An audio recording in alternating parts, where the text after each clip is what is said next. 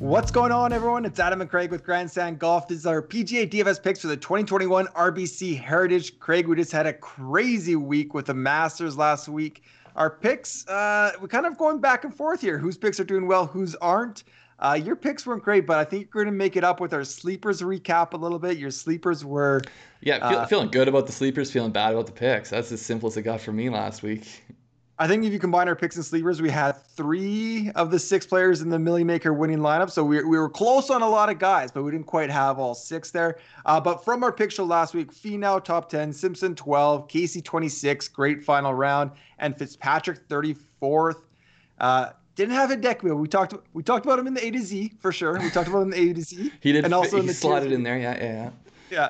And also in the tiers is a good pivot, but no Hideki in our pick show. But love to see that win. Yep. Okay, are we moving on to RBC Heritage? No time off here. We're going straight to RBC Heritage. Yeah, just like Bill Belichick would say, on to Cincinnati. I'm saying on to Harbour Town. On to Harbour Town. I like it. If you want the full preview, we've got the other video out, so go check that out for a little background on the course and, some of the other things into this week. But let's get right into it. Picks above 7,500. Yeah, let's do it. My first one here, Patrick Cantlay, 10,900 on DraftKings. He is second there on FanDuel, 11,600. He is third.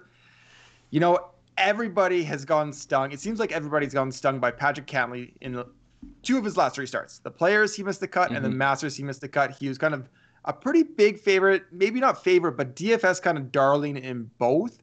So for me, it's a tale of 2 2021s. In his first 3 events, he had 3 top 15s and 2 top 3s. He was really threatening. He was hitting course records. He was doing it all at the start of 2021. The last 3 events, he has 2 missed cuts with the Players and the Masters and only 1 top 20. So it's been a tough go for Patrick Cantlay. Why at Harbour Town? His history at Harbour Town is fantastic. He's been 3rd, 7th, and 3rd from 2017 to 2019. He didn't play in the 2020 version, but he's played the 3 previous. And his strokes gained total average per round is 2.55. He is absolutely a horse or course. It's the second best of anyone in the field, his strokes gained average, and he has that over 12 rounds. Finally, here's why I like Cantlay. Webb Simpson is right below him. DJ's right above him. A lot of people have been burned by him recently. I don't think he's going to get any ownership at all. I think it'll be well below 20% on DraftKings. I'm going to go right back there. It's not necessarily a dip in price, but it's going to be a dip in ownership, and I'm absolutely going back there. If we look at strokes gained total in the field, he's second over 3 months. He's second over 6 months. He's second over 2 years. He is just the second best golfer in this field, period. I'm going to play him when other people don't. Yeah, I mean, I don't know if his ownership is going to get as low as you are thinking, but he definitely has a post-hype sleeper feel to him. I mean, anytime someone kind of gets as much hype and as much momentum as he had going into these 2 big tournaments, there is going to be that fall off. But I think the other thing to take into consideration is going to an RBC Heritage. We're losing a lot of the casual DFS players, DFS golf players, I guess there's to say. Sure. And so I think a lot more of the people who are playing this on a week in, week out basis are more likely to play Cantlay. But I definitely, without a doubt, he's going to be in my player pool. I like him this week.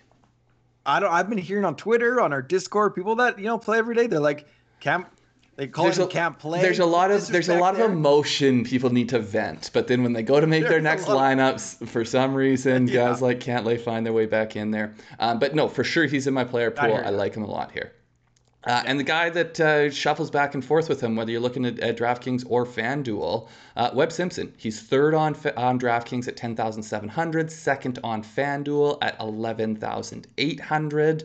To me, I think this is going to be a chalky play, but it's one that I will be making. I'll probably try to come out at least at even ownership. I don't know.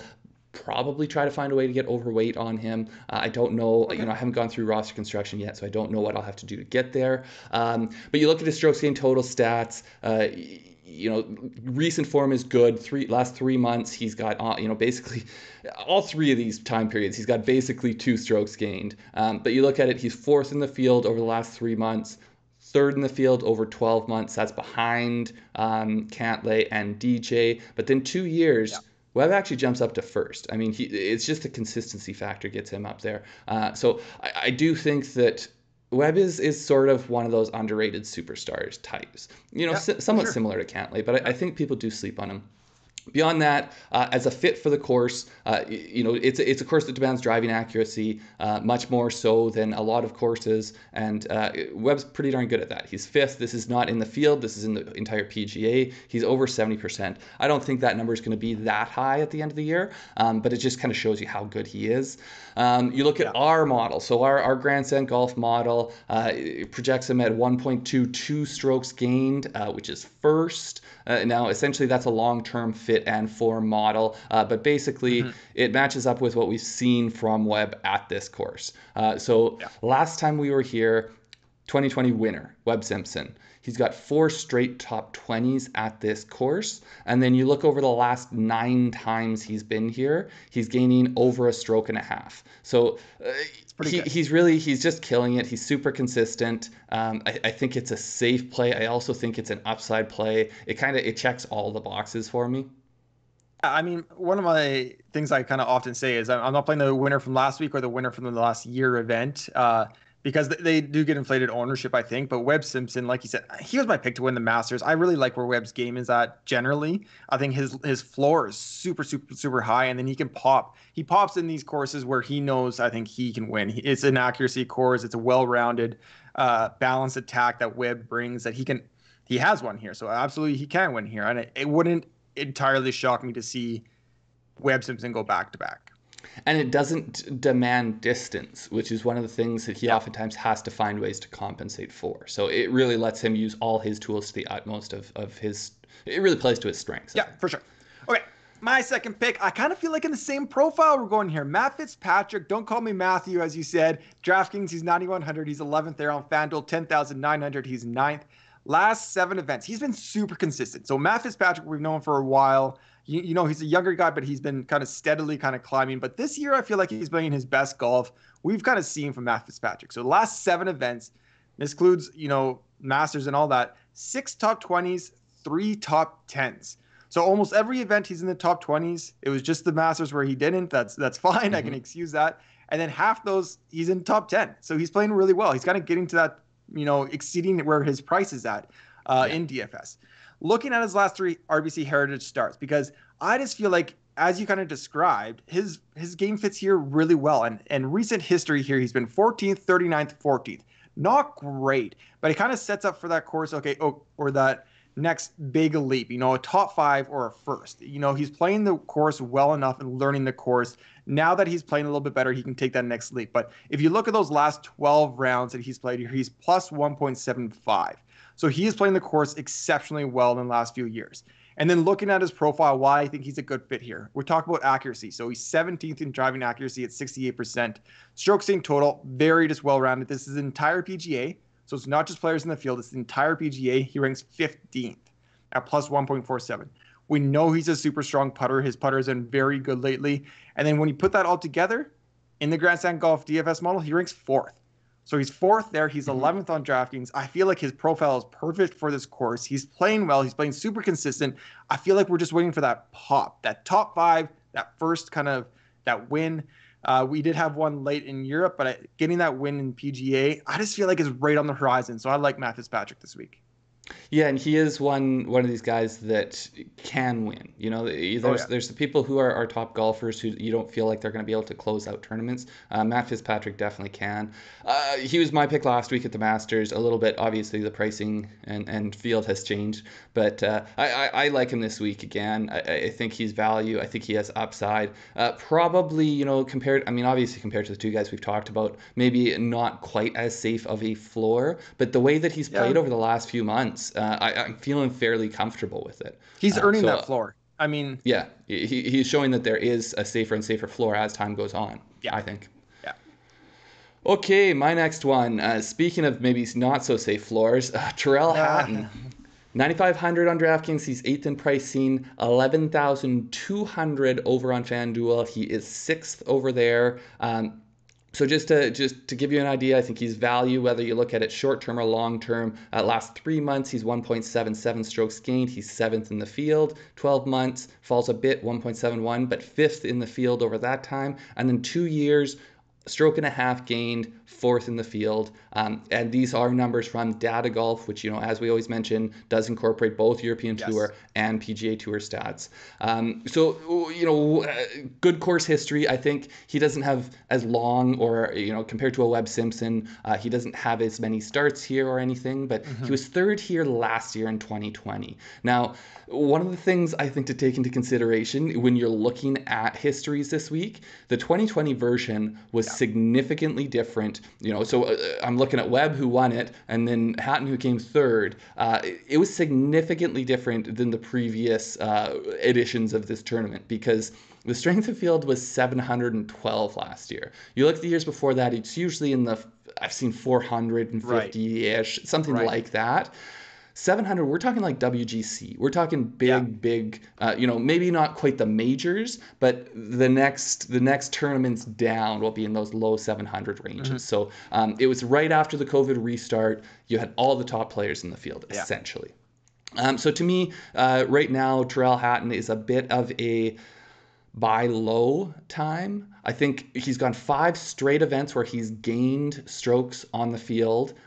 4 of those 5, he's gained over a stroke. But the best finish in that time was tied for 18th this past week at the Masters. So to me, that's indicative that he's playing good golf, good but not great golf. But the results aren't super flashy. So that's to me where, so if he had popped for a few top 10s, his price in this field would be higher. So I think it's just, I was talking about Cantlay as a post-hype sleeper. I think Hatton might be a bit of that right now, where people are just going to be a little bit behind on the fact that he is in good form and is good value and is kind of checking those boxes. Yeah, I agree with everything you said. For me personally, Hatton's a hard guy to figure out. I feel like I've been guessing wrong on him a little bit. So at his price point at 9,500, I got to see who's around there and see how he fits. Like you said, roster construction. So all things I got to think. I don't think I'll omit him. I don't think it'll be full fade for me. I just got to see how he fits kind of with the construction for the week. You want good chemistry on your team. Yeah, I need good chemistry. That's exactly it. I don't want these angry golfers to kind of mess up the mojo of my team. No, man, he's going to pop that thumb. Pop that thumb. Okay, my third pick here, Craig. And this is a little tease for our sleepers. I'm going pretty high here. My lowest guy is 13th, and I usually don't do that. I dip into low 8s or high 7s for our picks. On our sleeper show, I'm going to give a couple gems in the 6s. That's just going to round out your lineup perfectly. So I'm sticking up top here because I feel like my 3 picks are slam dunks. They really are. Abraham Ancer is my third pick here. 8,900 on DraftKings. He's 13th on FanDuel, a little bit more expensive. 10,700. He's 11th. Again, like Fitzpatrick, playing really well, really consistent right now. He's coming off 5 consecutive top 26s. And that's not, just kind of walkover events, opposite field events, whatever it is. These are high events. They're 2 World Golf Championships, the Players Championship, and the Masters. So he's getting to the top 26 in all 4 of those events, which are the best players in the world. Now we kind of get not an off week, but not all the top guys are showing up this week. I think this is his time to kind of step on the accelerator, get a win. So he's played 6 rounds here. He has a missed cut. I think he missed a cut by about 4. It wasn't good. And then he was second in 2020. That stacked field that we talked about, he was second. His strokes in total, including those missed cuts in those 6 rounds, are 1.81. So we've got the guys that were first, second, and third last year. Yeah. Hey, we think they're going to. I like it. Hey, yeah. Hey. And then looking at why, like Fitzpatrick, I feel like his fit is exactly what you need for Harbour Town. So driving accuracy, he's second on the PGA Tour this season at 72.8%, 14th in greens and regulation, 70.4%.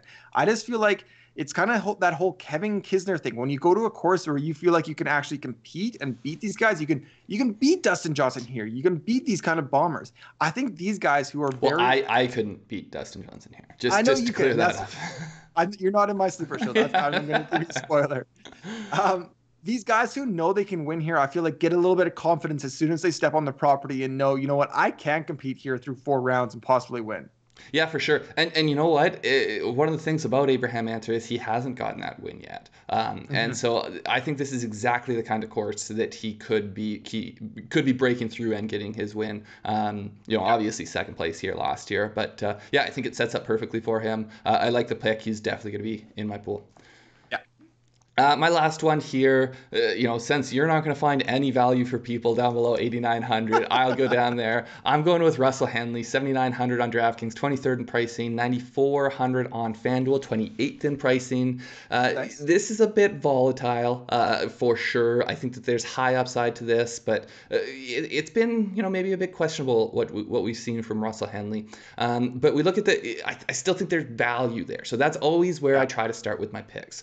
Last 3 months, he's gaining a stroke and a half, 13th in the field. We look at 12 months, he's still about a stroke and a half, 9th in the field. That's just because obviously not as many people are able to keep it up over as long a period.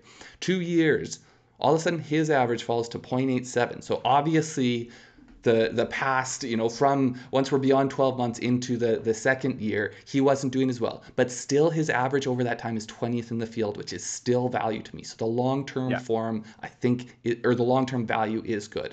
We look at him in the value in the Grandstand Golf model. This is not the ranking in the model, but he's 5th in value in the Grandstand Golf model, that, long-term form and fit. He's the highest valued player over 7,500. Now, spoiler alert, you said your sleepers are probably going to be in the 6,000s. There's a guy at 7,500 I think is great value. So tune into the sleeper video for that one. Does it rhyme with perk? It does rhyme with Miss Perk. Okay. Yeah. So a teaser there. A little teaser there. Teaser. Yeah. Not a very good one. But anyways, Russell Henley. So 27th in driving accuracy. I think he fits kind of the profile of player we're looking for here. Super good on approach, which that's what I like to see. Those are the people that I feel like can pop. He's a good ball striker, excellent on approach. Course history is tumultuous, I would say. He has only made, so this is why I think this is a volatile play. He's only made the cut in 3 of 7 starts here. But when he has made the cut, he's finished fairly well. So he's got the 6th in 2013 when he really popped, and then a 23rd and a 26th in 2016 and 2017. Obviously not quite what we want to see, but working his way up into the high end of the field. I don't love that course history. To me, it's not like I would pick him because of his course history, but I do like the fact he has top 10 here before. A 6th is a good finish. I do think Russell Henley, just by his very nature, is kind of can top 5 easily. He's coming off a 3rd place at the Honda Classic, but he also is a guy that misses cuts he shouldn't miss and all that kind of thing. So he's one that you need to be prepared for the risk if you're going to make the play. For sure. Yeah, I completely agree. The one thing I really like about Russell Henley, I was just pulling it up here. So he's 7,900 on DraftKings. Right around him are Siwoo Kim, who people see Pete Dye, they plug in Siwoo Kim. And I also actually had Siwoo as a pick here. Okay, there you go. Bobby McIntyre, who led the Masters in birdies, is right there. Charlie Hoffman, who's playing some of the best golf of his career. Christian Bezuidenhout, Kevin Kisner, Ian Poulter. So there's a big clump of guys here that, aren't going to focus ownership on Henley. I think he could go overlooked a little bit because he sometimes is kind of this DFS darling in that mid-pack area. And I think with those other guys around him, he could kind of float under the radar a little bit. You don't really want him over 20% ownership. You start to lose your value. Yeah, exactly. Okay, that is our PGA DFS picks. What do we have going on this for our weekly schedule? Tournament preview first look, that's already out on YouTube. PGA DFS model, which we've referenced here, is live on our website. The link is below. Sleeper show, as we've teased a little bit, is coming soon. Our live show will be Wednesday night, 9:30 p.m. Eastern. And DFS Showdown picks, I am taking a little bit of the family away unplugging this weekend, so I won't be doing any Showdown picks. We might do something on Discord, but I don't think we're going to do any videos. Just putting it out there for you guys to know now. We're, a little pump the brakes after the Masters, get some family time in, get a little time away. I approved it, so we'll allow it.